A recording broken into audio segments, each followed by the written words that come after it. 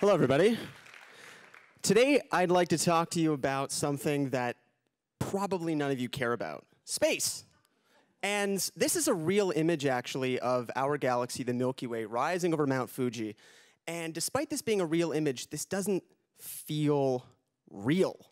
It feels like it's in a National Geographic or a default desktop background.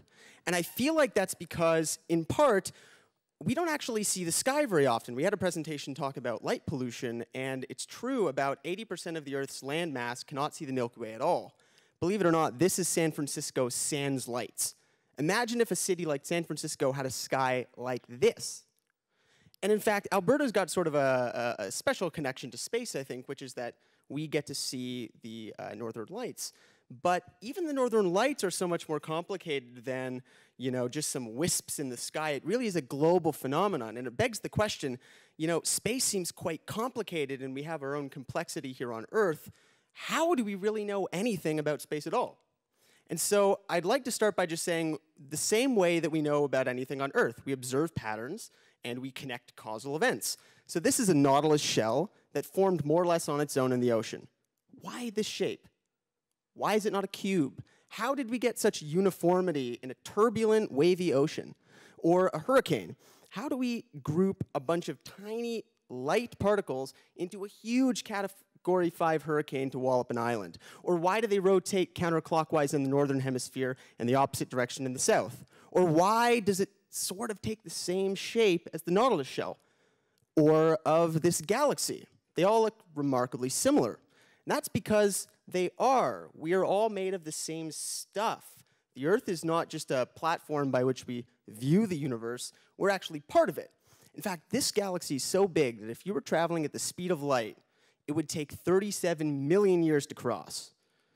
This is an image of Saturn's rings. And what you're seeing is actually a wave that's traveling through the rings. It looks a lot like water waves, actually, caused by a moon that's orbiting in these rings, tugging on ice and dust particles. And why is there such uniformity with so many moving parts? Or why are the peaks spaced in that way? Or maybe the waves in the soil here of the Andes Mountains of Chile. I mean, there's winds in sort of multiple directions, but we get these sort of uniformly spaced ridges. By the way, this is not the Andes, although that sounded like a really legitimate lie. This is the surface of Mars. This is a real image of Mars that we took with a robot. You can see it in the bottom left. This is the Andes, okay? But if I told you that this was Mars, it's barren enough that you'd believe me. Actually, that's because that was also a lie, and this is also the surface of Mars. Yes, we've really explored it that much, this detail. What I'm trying to sort of relay is that we don't just look at the universe, we were developed in the universe, and we don't even have to look that far. So in the late 50s, the Soviet Union in the Cold War was like, hey, let's launch a little softball space satellite. Just put it at the top of the Earth, not too far. And the US was like, how about nah? And they basically invented NASA from the ground up, invented the space rocket, and went to the moon in 10 years.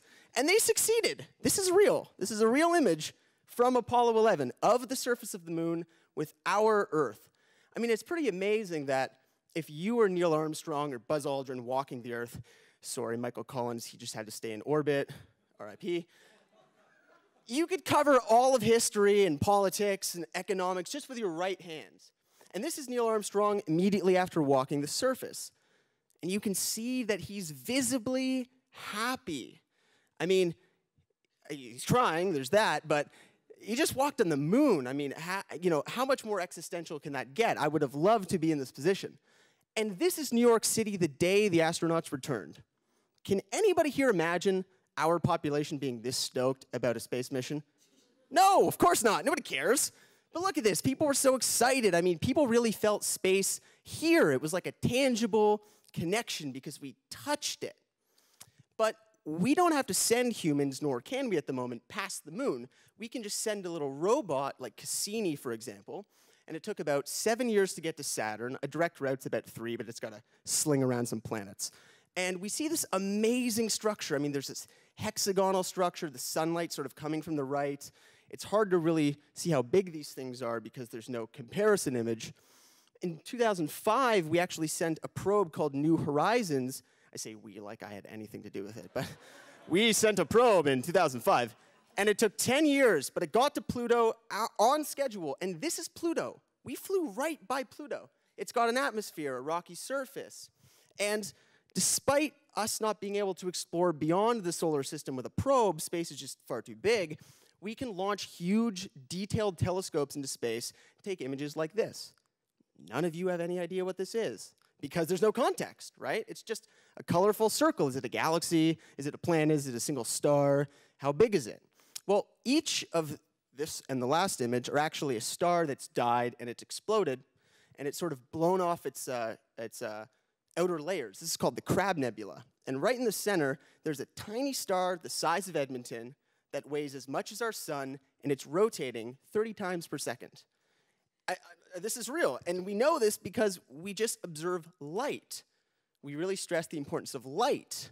And now we can look out with these detailed telescopes and see, for example, the Cigar Galaxy. I didn't name it, but pretty cool name.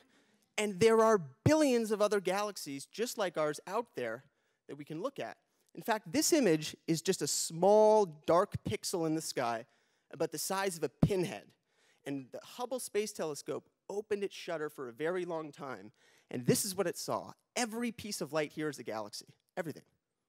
Everything, even the little bits in the back, and not just the obvious ones. So what I'd like you to think about the next time you see the Northern Lights is that we're not just spectators in the universe.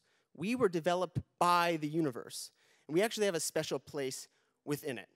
So please remember the next time you think about space that there actually is something interesting out there.